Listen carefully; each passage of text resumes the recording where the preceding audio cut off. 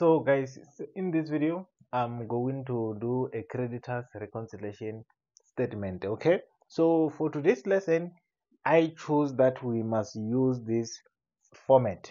Remember, beside this format there is also another format which you have to know whether under a creditors ledger, when we debit it's an increase, when we credit it's a decrease.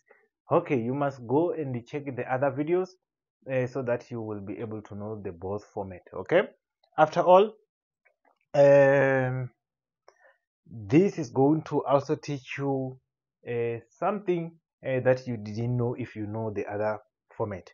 Okay guys, remember when we talk about creditors reconciliation statement, we are correcting mistakes that are done by either us as a business, which we call it a creditors ledger, is our books, or it was done by our supplier. Okay, remember when we purchase to our supplier, there is a lot of things that happen. For example, we can buy something on credit, they have to record and we also have to record. So anything can happen, mistake can happen, that can make what a different. But after all, the balances must be the same, it must balance. Okay, creditors reconciliation 1.2.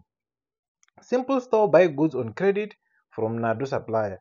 A statement account was received on 28 August 2023 and the balance did not correspond with the balance of the creditors ledger account of Nadu supplier.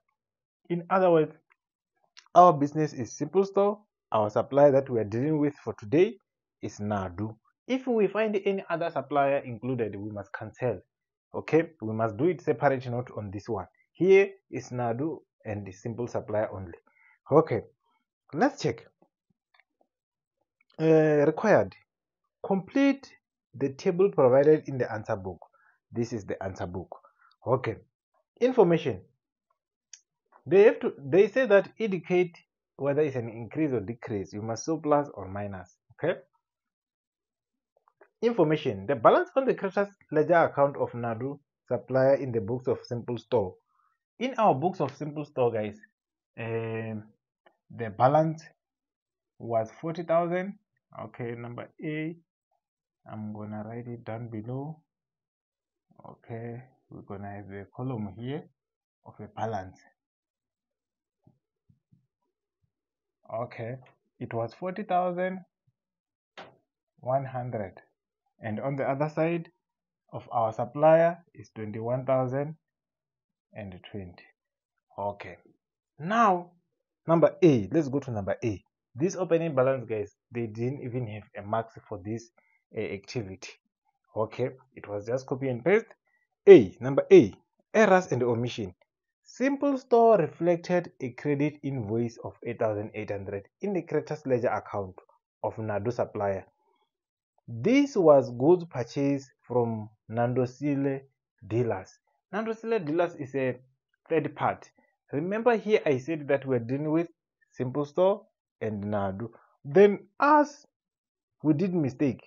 Our business, our books did mistake and record what? An invoice. When we record invoice, liability increase. It was not supposed to increase between these two reconciliation. We have to record for Nandisile separately, which means that this must be subtracted. We have to minus, let's show by a bracket, or we can even show by minus 8,800. Very simple. Okay, we are the one who did mistake, we must record in our books. Number B, an allowance of 1,740 for damaged goods return was recorded as invoice in the creditors ledger account of Nadu supply. Guys, here we returned goods, okay, but this was recorded as we purchase. Remember, when we return, liability decrease, but when we purchase, liability increase. Okay, so instead of recording a return, we added, which means that now we have to go and rectify that mistake. Because we previously added, when we rectify now, what do? We subtract. We're going to subtract the first one, 1,740. The first one is to cancel, and the second one is to record what? The return 1740. Guys, instead of showing this, you can say total between these two is gonna give you 3048. They're gonna give you 2 marks here, or they give you 1 here. Okay, that's how you do it. The first one is to cancel, the second one is to record the return. Okay, it was supposed to be recorded as return, but they recorded as invoice. Invoice increased liability. Okay, we can't pay for something that we return. Number C, an invoice for 15,200 was incorrectly reflected as 12,000 on the statement. They're the one who did mistake, our supplier. They say that invoice of 15,000, they show it as 12. Instead of recording more, they recorded less of 12, which means that in order to cover up, we must calculate the difference between these two and go and add it.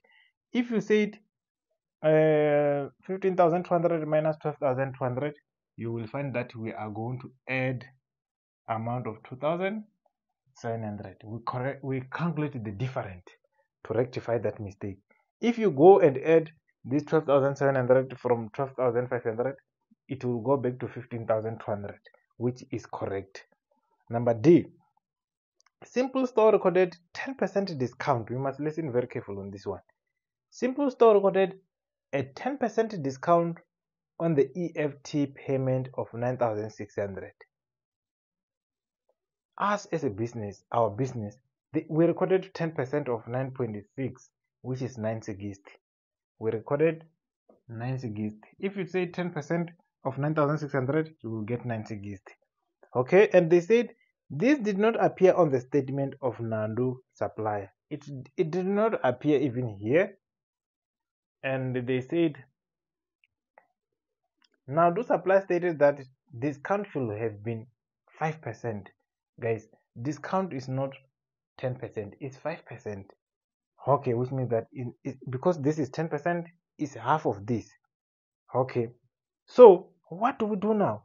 Remember, in our supplier's book, it is totally not appearing, which means that 9,600 multiplied by 5% is gonna give you amount of 48.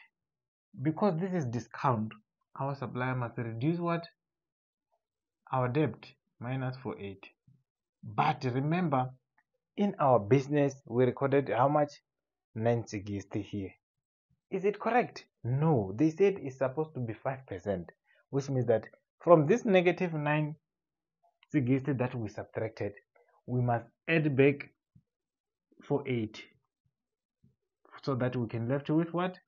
Negative 48 that need to be subtracted here. This is what we need to correct in order to get this.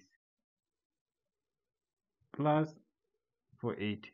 The reason why we are saying plus 48 because if you say the minus, you are now making things worse, which means that at the end of the day you already subtracted 15%, because already 10% has been subtracted. Now you have to add back to go back to what? To 5%. Very simple. Okay. Number E, Nadu supplier did not deduct 10% trade discount on the trade invoice for goods purchased. The correct net amount of 11,160 was recorded in the creditors ledger account in the books of Simple Store. Who did mistake? Obvious is our supplier here.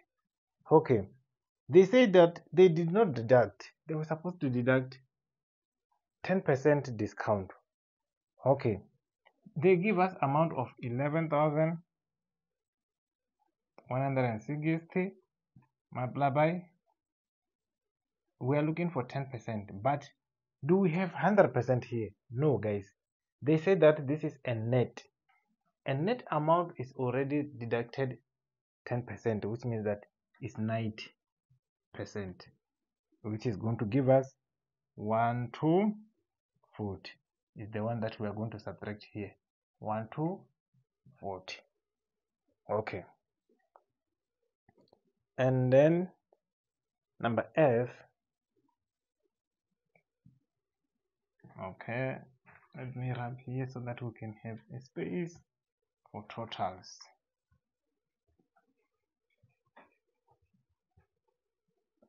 Okay, number F.